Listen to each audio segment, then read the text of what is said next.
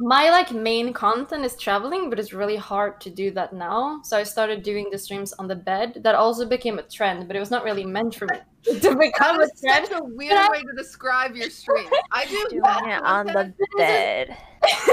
But it's dumb because I'm streaming on the bed because I don't have a desk. I see. And then, and then I realized that it became very intimate, and then I grew a lot because of that too. So it was pretty cool. It was like, Do you yeah, think you would lose viewers if you got a desk? Oh my god. I'm just asking. But I mean, if I can just filter that out, that's the thing, right? Like, if I can get attention for people just thinking that I look nice, and I can get attention from that, and then I can show my awesome personality, they'll stay, you know? It's a marketing strategy.